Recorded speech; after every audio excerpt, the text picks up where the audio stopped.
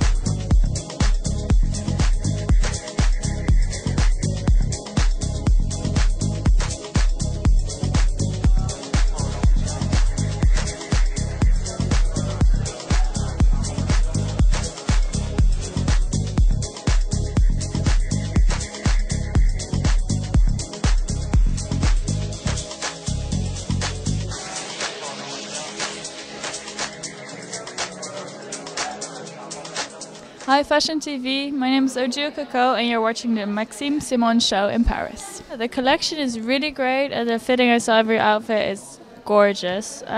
This is my look of the day. Got a really simple classic black dress but then like with a modern twist with these like little stones, which I find really cool. I mean the catwalk, as you'll see later, is really cool. It's very long for us, so it was like half a marathon to stay in the theme of the day.